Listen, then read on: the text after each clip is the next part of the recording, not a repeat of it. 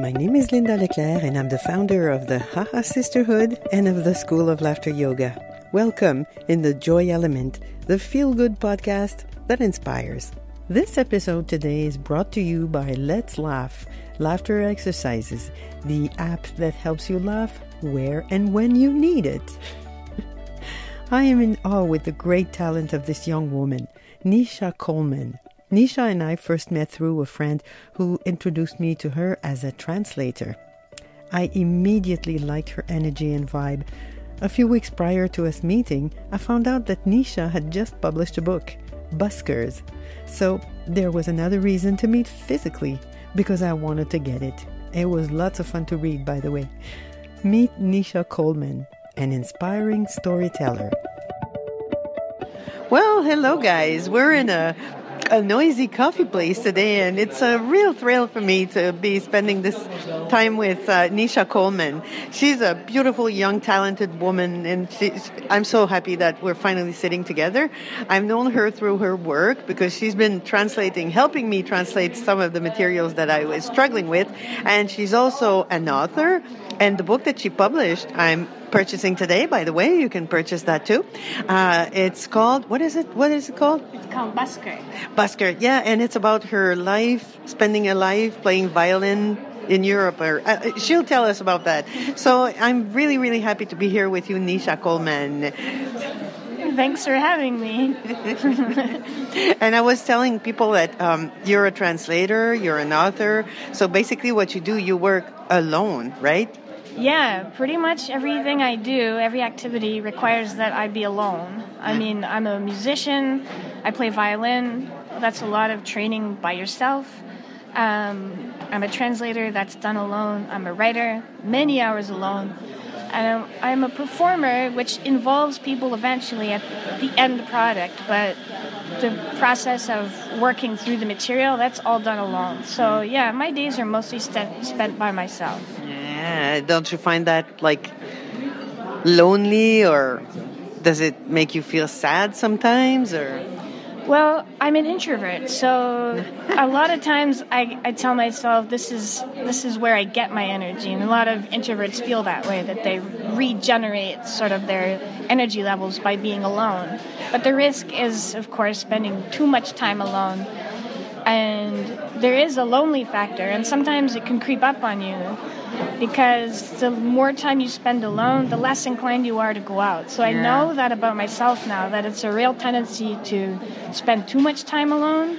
And then when it's time to be social, I feel like I lose my social skills, and I don't even really feel like I can connect with people. That's when I'm alone, and I feel like, oh, there's a get-together tonight, but I don't really feel like going. Like I lose the ambition to connect with people, and I know that that's not the best thing, and I have to be careful about that. Oh, so what do you do when it happens then?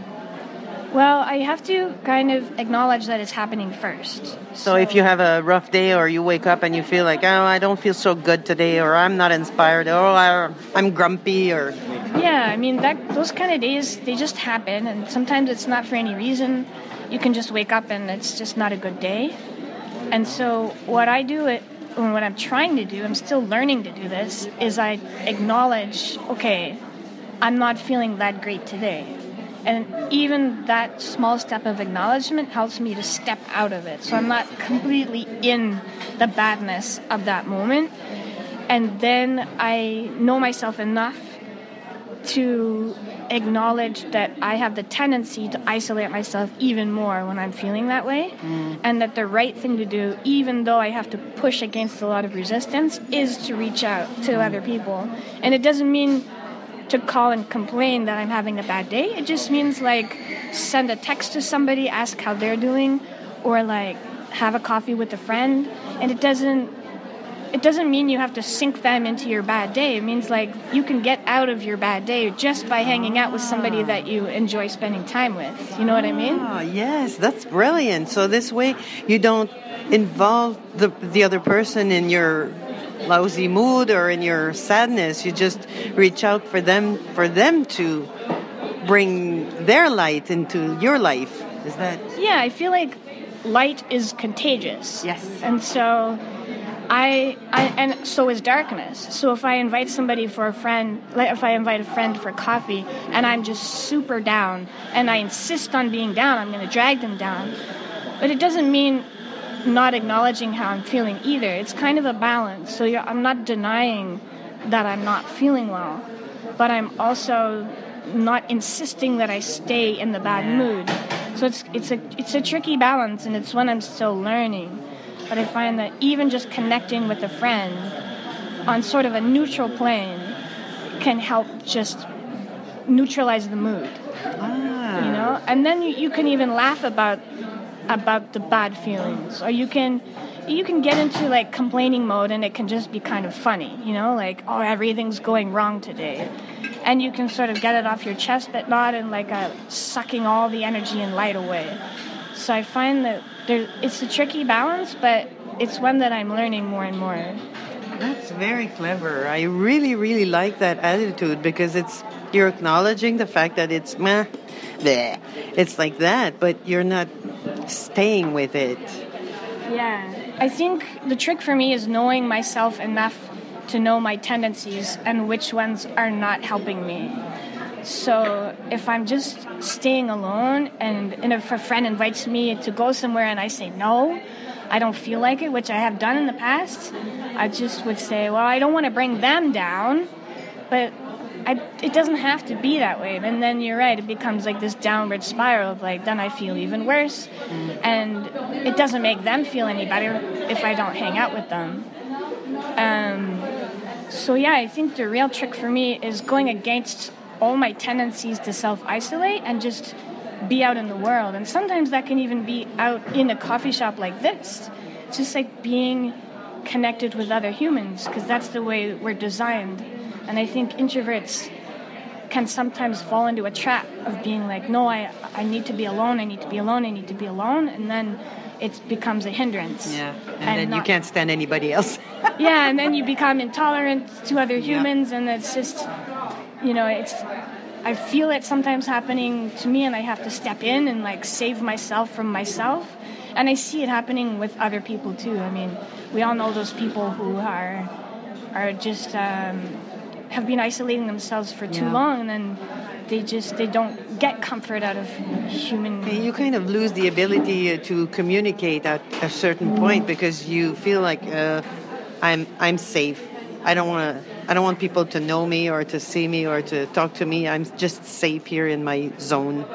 Yeah, and it's kind of a trick of the mind that's playing, saying that you're safer when you're alone, and to an extent that's true, but not really, because we absolutely... That's not normal. That's not life. That's not the way that we're built. On est interreliés, so what? Yeah, we're linked. Yeah, we're all linked in a social way, and I think, particularly introverts can fall into that trap, because they think, no, I'm not designed that way. Other extroverts are that way, and introverts are this way, so I'm meant to stay alone. And I'm trying to get out of that more and more, because after I see people, it's always this funny thing. I'll feel like, no, and I'm pushing against resistance, and then I finally do something, even something as simple as like going to a cafe for a couple of hours. I always feel better. I always feel better. So you step out and you just do it, and then, I love it, because this is action. You're not staying, you're not trying to change the way that you feel or think. You just acknowledge that, and then you go, you do something. Yeah, I don't always succeed, but that's it's a journey, I think. And so more and more, I acknowledge the resistance for what it is too. Because I feel like, no, I don't want to go. But I know that that's just resistance, and that it's not helping me. And so if I can push past that bad feeling, which is like another bad feeling on top of the already bad feeling, then I get to the better feeling. You know what? Well, I think that it's very interesting, because some people would say that you have to respect yourself. When you feel like, I don't want to go, then you are respecting yourself not going. But what you say is that you actually know that when you start doing that, then you're going downwards in a spiral, and you're going to be stuck there, because the less you see people, the less you want to see people, and the more you go and see people, so the better you feel most of the time. So it's really interesting because you do respect yourself. You do acknowledge the fact that you're feeling like that, and you do respect yourself. But in another way, it's just. Yeah, I feel like there's a lot of different voices kind of contradicting in those moments. So it's like, what is really myself? Is myself the voice that's saying, stay alone, don't call any of your friends? Yeah. Probably not. Like my real self, which is a little bit buried by the strong voice that's like, stay alone.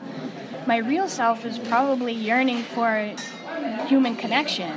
And so I have to like be smarter than the strong voice that's saying stay alone. And then that voice will get smaller the more that I resist against that voice. But it truly is a battle, and it's a journey, because you have to sort of acknowledge that yourself is made up of many different parts, and some of them are trying to protect you but maybe not serving you in the right way. This is so clever. I love it. Thank you for sharing that with us, Nisha. Thank you.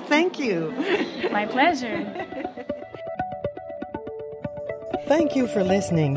If you'd like to know more about our programs, services, retreats, trainings, and all sorts of tools to bring more laughter and joy in your life, visit us at www.yogadurir.com, and for the women's laughing at hahasisterhood.com. Until next time, keep smiling and laughing.